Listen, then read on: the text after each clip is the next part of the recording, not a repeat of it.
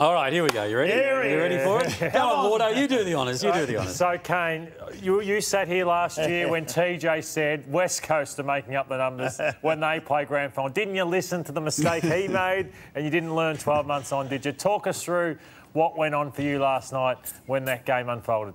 Well, I didn't learn, did I, Lordo? No, I didn't. But firstly, they were great, and I apologise to all of them. And what a performance it was, and a great footy club. But geez, they're cocky. I mean, settle down. You haven't won the premiership yet.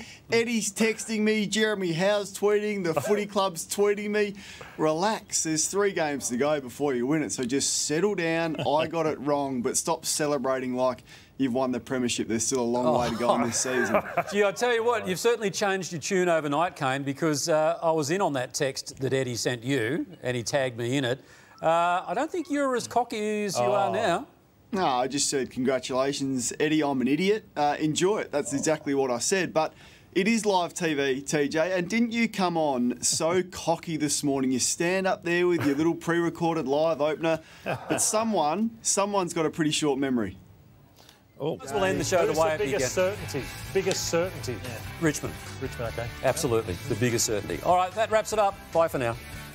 Hang on. Biggest certainty is Richmond, is it? A certainty. What happened to them? Listen, what happened to them? You should follow in Billy's footsteps and enter politics, because that was the greatest deflection.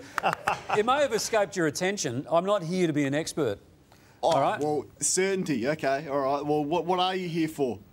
Well, just deciding when you're on and when you're not. So I'll continue doing that. Anyway, we shall move on because there's so much to discuss. Fixtures.